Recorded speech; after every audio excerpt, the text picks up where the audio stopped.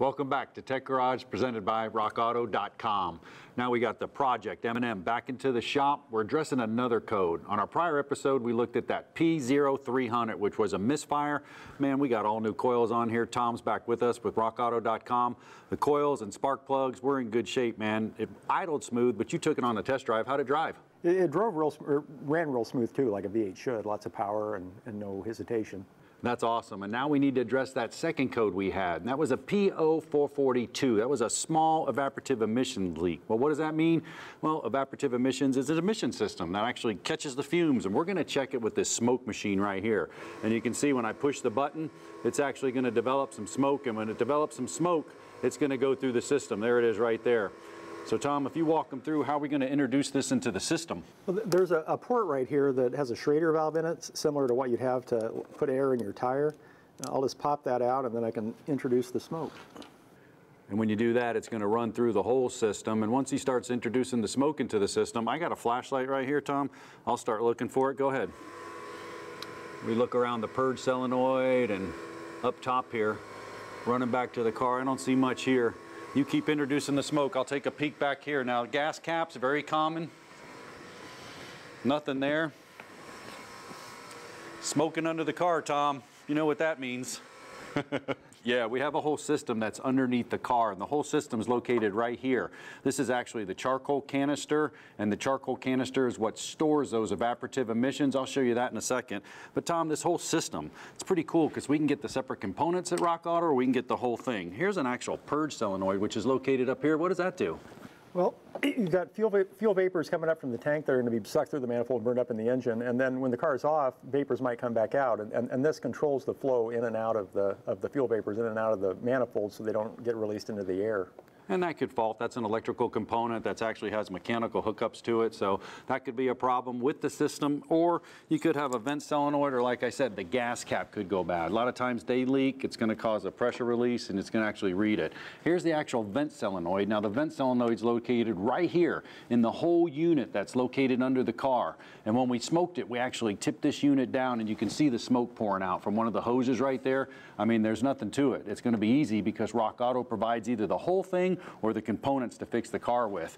Tom, you got something on Rock Auto that'll help anybody with some common failures or pattern failures on these cars. Yeah, if you're looking through rockauto.com, you'll see parts that the print is in bold print, or you'll see little heart icons. Those are all signals that other customers have bought those parts frequently, and that can be a clue about a common failure for that vehicle. My wife has a 93 Ford Tempo. It was making an awful clattery sound. I look in the catalog, harmonic balancers in bold print. That was a clue. I thought to look there, and sure enough, the harmonic balancer is a commonly replaced part on that particular engine. Now that's huge for a professional tech, someone like myself, or even a do-it-yourselfer, because if I see that bolt on there, you know, there are pattern failures with the car. This happens to be one of them. So we'll go ahead and we'll replace this. We'll clear that code. We'll take it on a test drive. Project M&M's coming along really, really well. But you know, let's walk over to the computer because I want to check out some of these common failures. I got some other problems that I might need some parts for. Sounds good.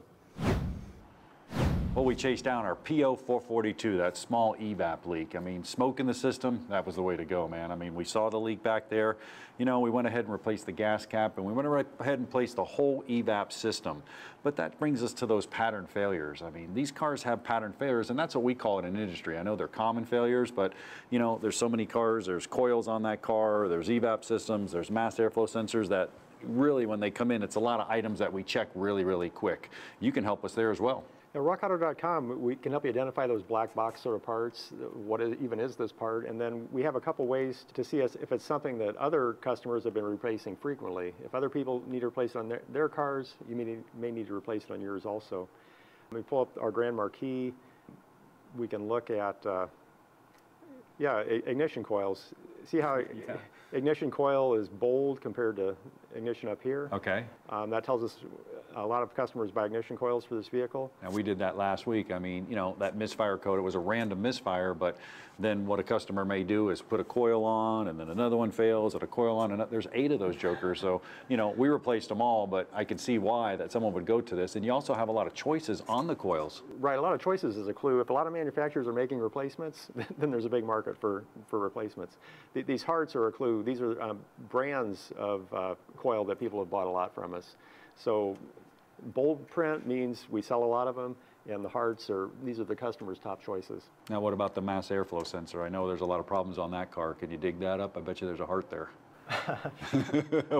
We're totally, especially in Florida, we got love bugs and they're flying in them, and you know, there's a heated element and it's causing false readings and all kinds of things. So we're cleaning them continuously, and they cause big problems on these cars, especially when it comes to running. So let's just take a look. I'm curious. So mass airflow sensor, sure enough, yes, it's bold print. Bingo. We have lots of manufacturers. We have a Motorcraft and Cardone are hearted. A lot of people are buying that particular part number. So yeah, definitely another way to get clues about how to diagnose your vehicle based on what other people are buying for it. Well, Tom, how cool is that? I mean, this is a good way to diagnose your vehicle. I mean, if you have a bunch of problems that are failing and everybody's buying them, and your diagnostic leads you in that direction, it's probably what's wrong with your car. But stick around. We got plenty more Tech Garage when we return.